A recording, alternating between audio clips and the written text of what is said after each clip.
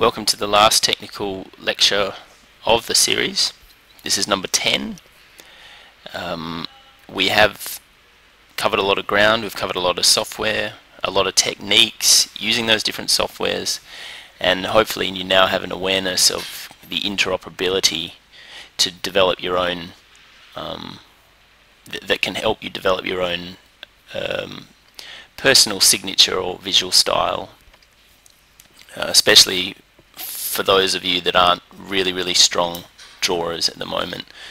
It's always nice to be able to think laterally about how you're going to approach a particular scenario.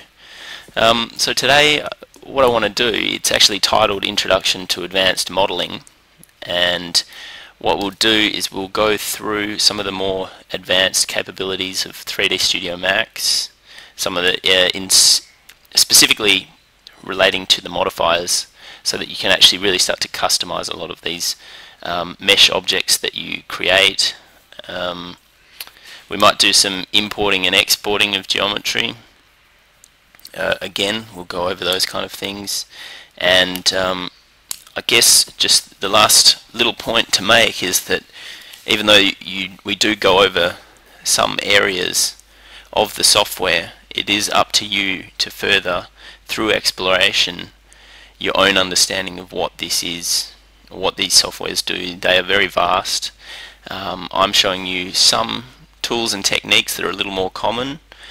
You know, for example, rendering is a huge area, and I believe that it's better for you to go and explore through books and text how to actually render in a style that you can appropriate to a particular design scenario. So yeah, spend time, as much time as you can, experimenting with the software, making mistakes and finding out what works and what doesn't work.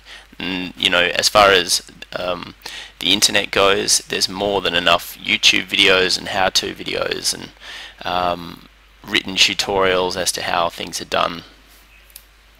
Alright, so we'll jump into it.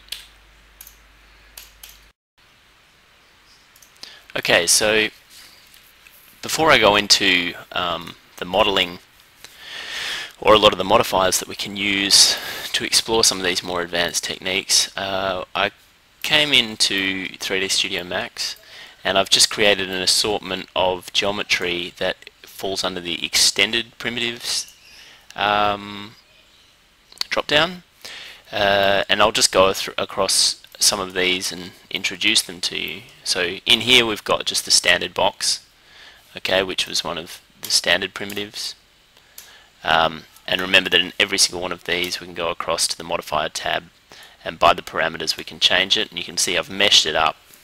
By default it comes only in with one segment per side, but if we ever want to start to put more modifiers on these things, we want to mesh them up a little bit more, which in turn will increase the amount of memory. Going back to the Create tab here, the first one that I've done is called a torus knot.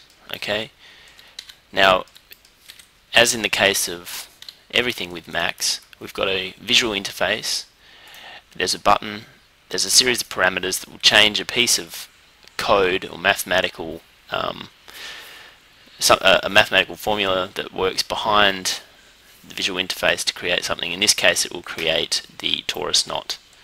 Okay, so just with a click and a drag out, and then to let go and not finish the command, we can then change another parameter, and then once we're finished we'll click for a second time. Okay, so once we've created something like that, I'll go back to the original that I've created. We can go over to the modifier tab, we can change the overall radius of the object. There's a few different varieties, so a few different ways of doing the knot.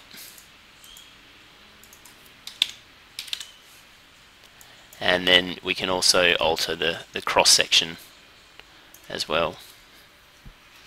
Okay, so the next one is a prism shape, alright, which kind of gives a nice idea of kind of this fake perspective, and each of the side lengths we can change. So it's creating a triangular shape with a height, but the parameters are probably different to other variations where we can actually change the overriding shape by length and not so much by angle between or another parameter that could have been specified.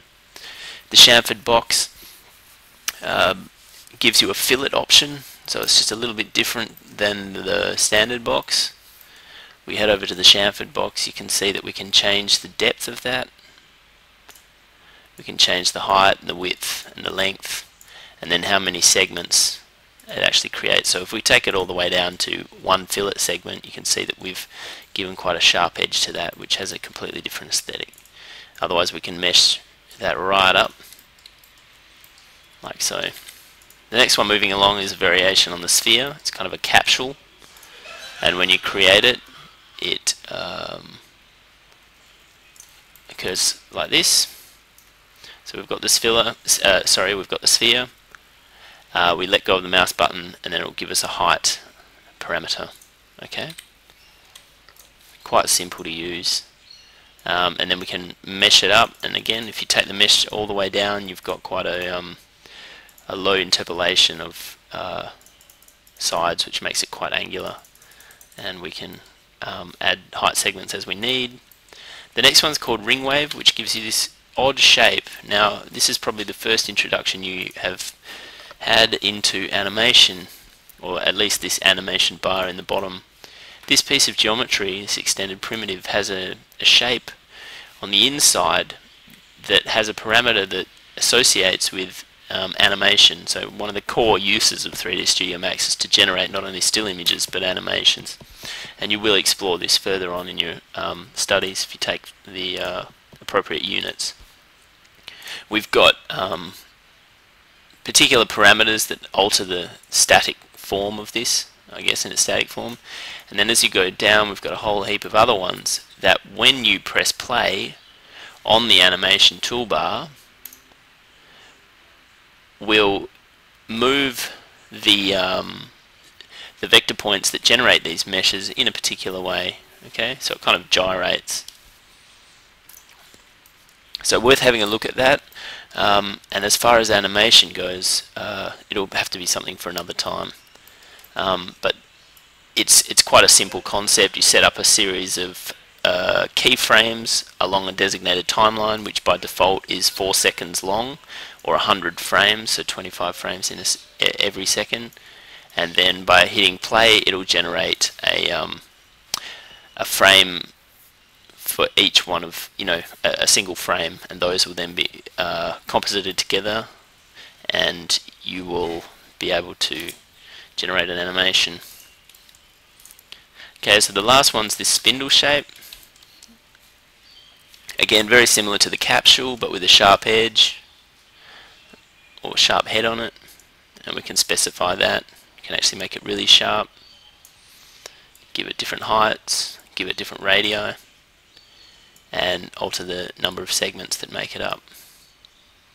We can also, if we take edged faces off now, there's some options within these that will either keep it as a smooth object when it renders, or I think a hardened surface.